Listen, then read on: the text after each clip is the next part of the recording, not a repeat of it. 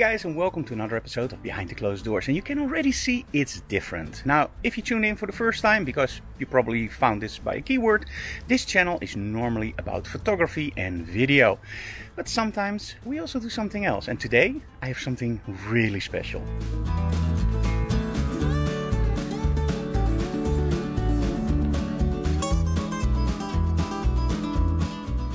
This is the new Cube Hybrid React 500 Pro. It's an electric mountain bike. It can travel up to 25 kilometers with assistance, and above that you really have to do the work yourself. And today I'm not an experienced mountain biker. It's actually the first time I'm driving an electric mountain bike after a short test drive yesterday. And I got so many questions online that I thought, let's make a small video and just give you my opinion on it. So join me for a little drive around my neighborhood.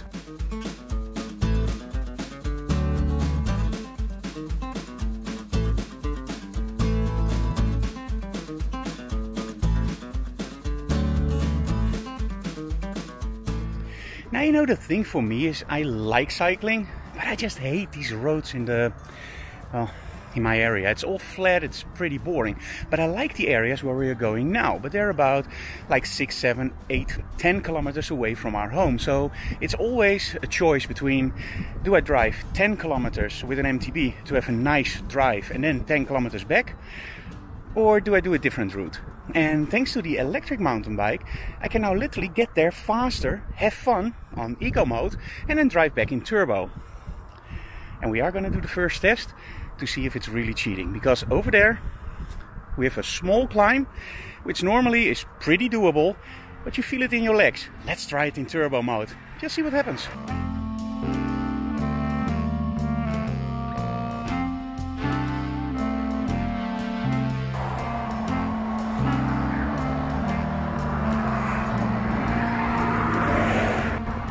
Yes, that felt absolutely like cheating, but a lot of fun.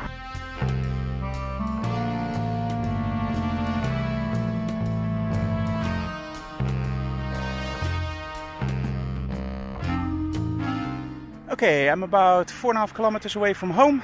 This is where the fun starts. So, from turbo, a little bit cheating, to eco mode. And let's do this the way that I normally do. Let's see if eco mode translates a little bit back to my normal mountain bike, which, by the way, also was a Cube React, only from 2013. Looking forward to this one.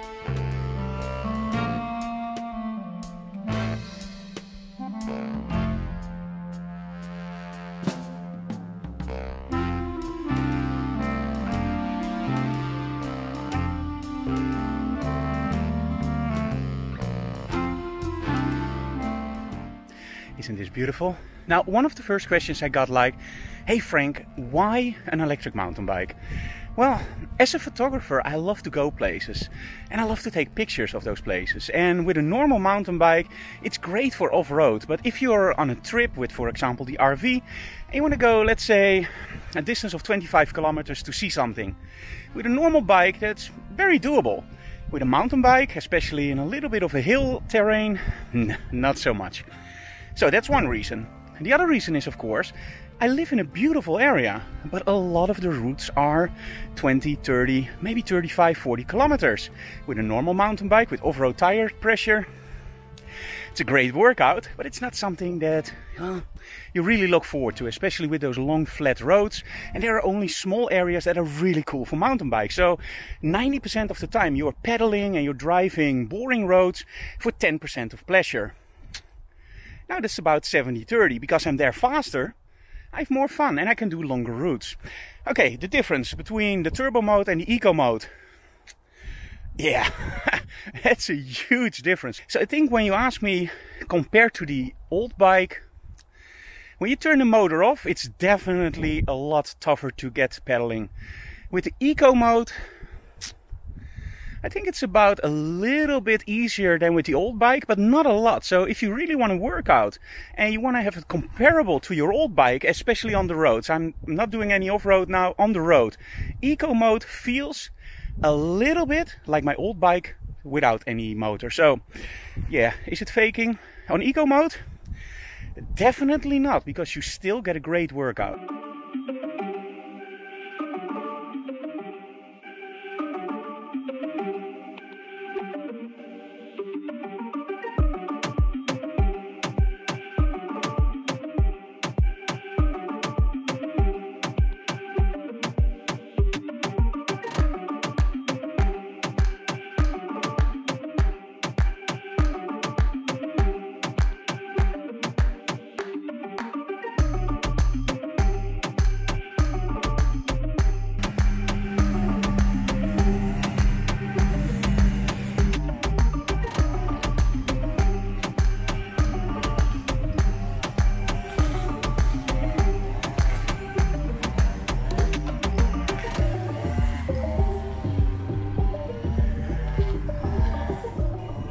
Okay, arrived at one of my favorite locations to take some pictures of the bike.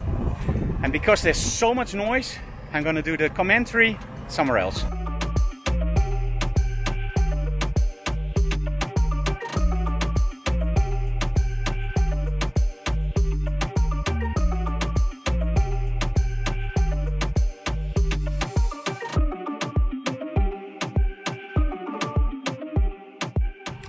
Took some cool pictures of the bike with the Sony camera, that's why Enoweek was here. Up to the next part.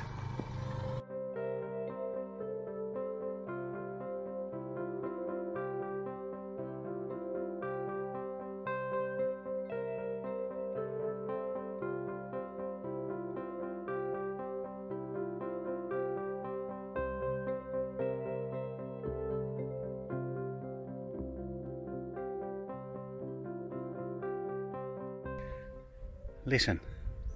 Listen really close. Do you hear that? Absolutely nothing. Silence. So this is a great place to do actually some more commentaries on the bike. Okay, one of the first things that a lot of people will say, electric mountain biking, that's faking, it's not real, you have to train, Frank, you have to train, you have to get up that power. Yeah, sure. But... and everything before but is actually bullshit, you know that, right? Of course, an electric mountain bike, you don't use the power that you normally use. But you have to realize, I'm a big guy. Maybe I shouldn't even be on a mountain bike with my size and my weight. But I love it, and I especially love off-roading. And in all honesty, if I'm on a normal bike, I can pretty much get over the trail. I get it, but every steep climb I have to get off my bike and walk. Is that bad? No, of course not. I'm there. I'm working on my stamina, right? I can do a lot. But thanks to a little bit of assistance, I can actually do that climb and have way more fun. And do realize that with mountain biking, it's not all about power. Of course, power is a big part of it, but it's also technique. It's about how do you corner, how do you actually getting up a hill. It isn't just power. If it was only power, that would be easy. But it's also the technique. Find the right lines, find the right curves, find the right angle under which you steer. Find the way that you move up your bike. If you go way to the back, you will actually flip to the side. If you move too much forward, you know, there's so many things that are technique related that has nothing to do with power. And then that little bit of extra power, dude. I haven't had so much fun on a bike in a long time. For me, when I look at these surroundings, this is awesome. But we are now about, how far away from home? About 10 kilometers from home. And this is the most beautiful part. So I normally have to drive 10 kilometers, almost 11 kilometers by the way, to get to the beautiful part. With this electric mountain bike, for me, and this will vary per person of course, it's very simple.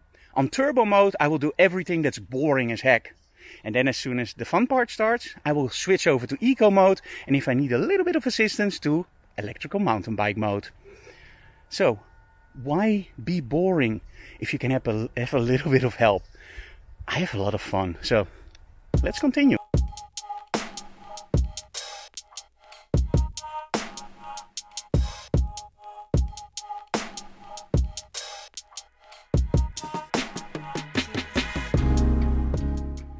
Okay, that was really easy. And we are at the old ruins here. It's a monument and this is on the route. I always love visiting this place to just take a little bit of drink and continue. It's about halfway. Now, one of the first things I always change on a bike is the saddle. Somehow the original saddles, they feel more like medieval torment than a saddle. If you don't have any problems with your butt, you will. That's my opinion at least. And this bike, actually, they told me, don't change the saddle, you're gonna love it. And I was like, yeah, more people told me that. But in all honesty, I absolutely love the saddles. I'm not gonna put my old saddle on here. And this is the stock saddle, so imagine that. So it's nice and soft. It gives me a lot of support. And even now, I'm now about, how long away from home? Let me see. Okay, I'm about an hour away from home. And well, I don't have any problems yet. And normally, with a normal saddle, about an hour drives, I will have a pain in my butt. So that's great. Overall, first impressions, awesome. There's one thing that you really have to take care of, and that's something that I actually experienced a few times now. When you are in eMTB mode or in turbo mode or whatever mode, it's very, very simple to start in a too high gear when you go back to off or eco mode. This is something on my old bike. I knew exactly in which gear I was, in which gear I had to be to properly get away from a traffic light or whatever. With this bike, if you change your output, so let's say you drive on turbo, you are in a traffic light situation and you think, let's switch it back to eco mode, don't. Because you will have a lot of trouble getting your bike to ride again. So that's something I have to get used to. But is that a negative thing? It's actually what you can expect, because with turbo you have a lot more support. So yeah, of course, when you go back to eco, you can't start in the highest gear. But overall, very, very happy. Now, being an EV rider, one of the first things people always ask me is like, hey Frank, how much can you drive on one battery? And in all honesty, that's something that really, really worried me. Because, let's be honest, I'm not a small guy. I'm a big guy. I'm a really big guy. But I also know how to bicycle. So, in other words, I also have a lot of power in my legs. And that's not a good combination. Being heavy, tall, and having a lot of power in your legs. Because, believe me, there are a lot of bikes that I actually, destroyed over the years. Because, the cassettes in the back and the gear shifters, they get a lot of tension, and I wonder how this one will. But anyway, so about the battery. Because I'm a heavy guy, I thought that the battery would be a real problem. So when you look online, they actually guarantee about 60 kilometers out of this battery. And I was going like, well, I think if I'm getting 20, 30, I'm really happy. And you probably already saw the display. I'm now halfway through and it's still fully charged, so I didn't lose any bars yet, and it still says I can do 61 kilometers. If that's true, that's freaking awesome. I don't think so, but let's see when I'm home how many miles or kilometers I can still drive, because again, if this is true, I've used a lot of turbo also up the hill over there, so if that's true, that would be really great.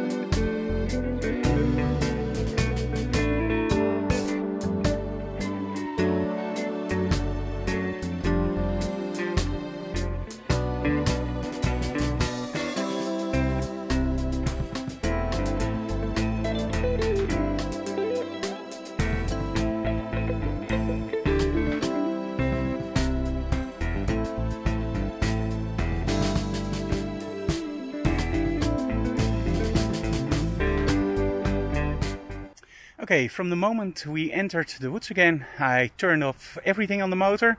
So everything on off, not eco. This is a part that I drive a lot. And there are some climbs in there, but in all honesty guys, climbs, it's like a glorified speed bump. But they are climbs for us. And I think my previous conclusion is pretty much spot on. With eco mode on, it cycles a little bit easier than my old bike. With everything off, this definitely is a little bit heavier, and it's not really a lot heavier than my old bike, but you can feel that there's more resistance. So, but the tires are a little bit wider. Of course, the bike is more heavy. It's a new bike I have to get used to. So I'm a little bit in doubt, but I think if you stay between off and eco mode, you get a hell of a workout. So it's definitely not cheating on eco or off. That's one thing that's for certain. Okay, let's go for the final part.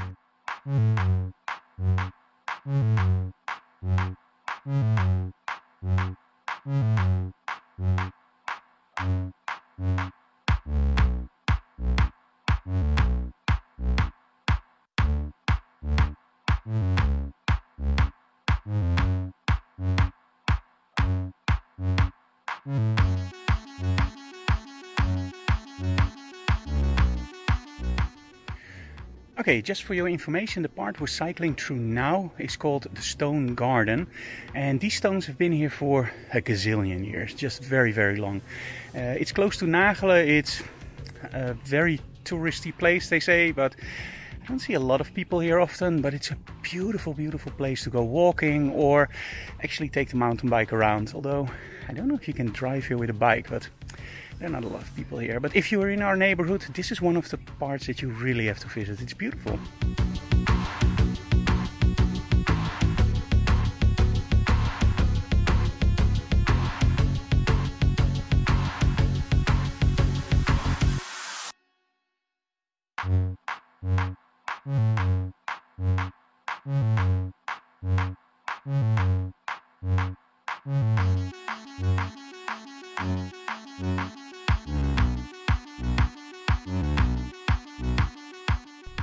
Okay, back at the old harbor of Schokland, and actually we now also know for sure that the Insta360 in time shift actually runs for 1 hour and 35 minutes. They advertise 1 hour and 30, they give you 5 minutes more. So the rest of the trip I'm going to try to film with the DJI Osmo Pocket. So I never did that before on the bike, so let's hope that the footage looks a little bit interesting.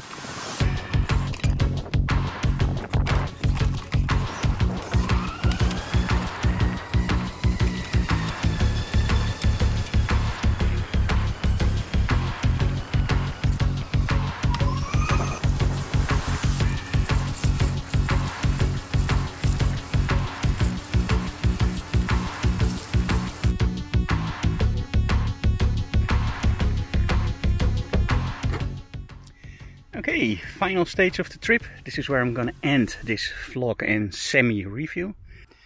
Now, one of the things that I really like is actually that the battery is inside the frame, so you don't see the battery anymore as a lump. It is a big frame, but the battery is in here. So you press the button. Let me see if I can do that with one hand. Yes. And it drops down like this, and you can see the battery. Now, this is the 500. I wanted to go for the 625, but they didn't have it on stock. But you can still change that for the 625, as you can see here. So there's a lot of room in here for improvements and upgrades. Of course, you can charge at home, or you can charge via the frame. Whatever you want. I always take the battery out. So, of course, the million-dollar question. How is that battery doing? Well, I drove at the moment 26 kilometers. And the battery is still good for 47. And that's again with my weight. And this really surprises me. Now, in all honesty, I've done a lot of turbo driving in this route. Because I do want to know what the bike can do. And, of course, want to have a little bit of fun for the first ride. And actually, in all honesty, I didn't expect the battery to hold up that long. But it is explainable. Now, when you drive in a normal bike, you have to get momentum. So you have to get on speed, right? And as soon as you are at that speed, it becomes easier to maintain that speed. And I think that's the whole thing about the experience. If I have to compress it into a few sentences, it's like you feel no resistance. And then you feel resistance and you go like, hey, what's going on? And then you look at your speedometer and you go like, oh, I'm already driving 25 kilometers an hour. At that point, the motor stops working or works a lot less, because I can feel a difference at 27 kilometers an hour between eco mode and turbo, but it's very, very minute. And I think that's the whole thing why the battery runs so incredibly long. I use it to get up to 25 kilometers, but on average I drive, I think, about 27, 26 kilometers an hour. So that means that I hardly drain the battery. And this is also why we went for the electric mountain bike instead of, for example, an electric scooter. One moment. First of all, of course, you want to have a workout. And that's very important, and it's a lot of fun. But second of all, when you go for an electric scooter and they say you can drive for 70 kilometers, often that will be around 25 to 30 kilometers. And after that, you are stuck. You can't go forwards, you can't go backwards without getting a lot of pressure on that scooter because the battery is empty, right? With these kinds of bikes, it's very, very easy in turbo mode if you stay below 25 kilometers. It's absolutely no effort at all. So you can drive long distances on 25 kilometers an hour. But as soon as the battery is drained, you can still drive. So if you still have 10 kilometers to go, you have to push a little bit harder, but you can still get home. And this is actually why I think the electric mountain bike is a way better solution for people like me who like to take pictures. And let's be honest, I love taking pictures, I love exercising. But if I have to choose between getting my exercise in or the picture, I would much rather get the picture. And I think that's the big difference. If you're a kind of guy that wants to shave off every milliseconds in every route, don't go for an electric bike. Just pedal, train and go there. And in all honesty, I think that's where the trick is. If you have a handicap or, for example, you have COPD and you love mountain biking, it's not possible. With a bike like this, you can go on the trails again. If you are like me and you don't care about shaving off every second, but you just want to have fun, enjoy the area, go on turbo mode, drive to the trail and then switch off turbo mode and go for eco or electric mountain bike mode or whatever you want and have fun on the trail and drive back in turbo mode. It's all about what you want. And let's be honest, if you want a real workout, just turn off the motor and start pedaling for 20 or 30 kilometers. Trust me, you will get a real workout. I've tried it for a few kilometers and yeah, it felt like my old bike, but I mentioned that before. So this is my first electric mountain bike and well, it's my first ride and I absolutely love it. So highly, highly recommend it. And of course, get a Cube. Or another brand, whatever you like. But I've had a few Cubes and they never disappointed me. And before that I had some other brands. And well, let me put it this way. The Cube for a guy like me is a really good choice. Okay, I hope you enjoyed this episode. And again, normally it's all about photography and video. But I wanted to do something different now for you guys. And you had so many questions about the bike. So I thought, let's do it.